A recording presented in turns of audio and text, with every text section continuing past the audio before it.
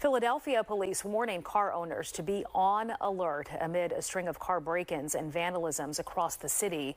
Our Shawnette Wilson has the new video. Police say citywide we are down 1,000 theft from autos, but we still have more than 6,000 car break-ins, and it is happening all over the city. Surveillance video police released today shows a suspect in car break-ins from the 2200 block of Sansom Street on Sunday when 3 cars had windows smashed. Stuff was reported stolen from 2 of them. It happened between midnight and 9:45 a.m. Another video police say shows persons of interest on May 23rd and 30th, where numerous vehicles' windows were broken on Pennsylvania Avenue.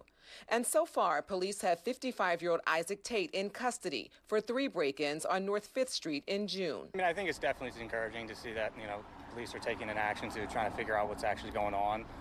But I do think it's kind of a larger problem than what's kind of at the surface.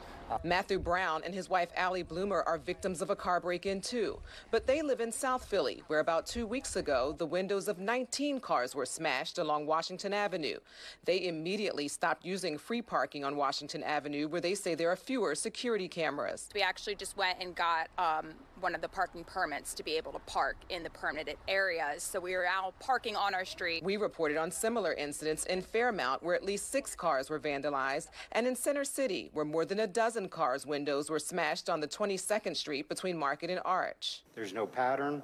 If they hit a neighborhood, they're often gone out of that neighborhood quickly. Police say they take change, wallets, documents with personal information, or nothing at all. In one area of North Broad Street, police say they've seen 15 incidents with something more serious stolen. In this area, the guns are being taken. That's an absolute no-no. So I don't care if you have a permit to carry or not permitted to keep that in your car. Police say if your car is broken in and nothing is stolen, you should still call them and make a report. Shawnette Wilson, Fox 29 News.